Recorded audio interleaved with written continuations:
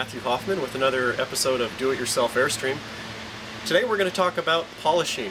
This is a first part episode of a multi-part series, and today I'd just like to introduce you to the various states of Airstream exteriors that you'll find if you were to purchase a used Airstream trailer.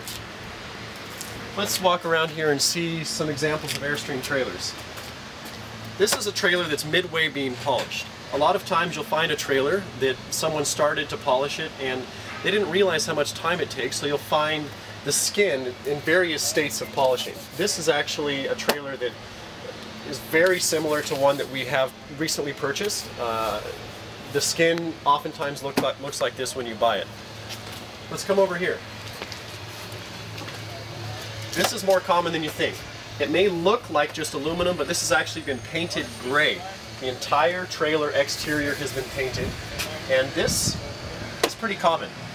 It's actually a good thing because removing the paint is actually pretty easy. You can apply a stripping compound that I'll talk about later, remove the paint, and the skin underneath has been well protected over time.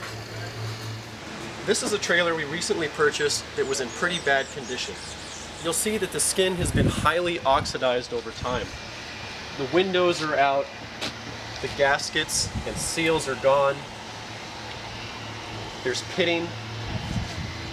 This is a trailer that's going to take a lot of effort to polish.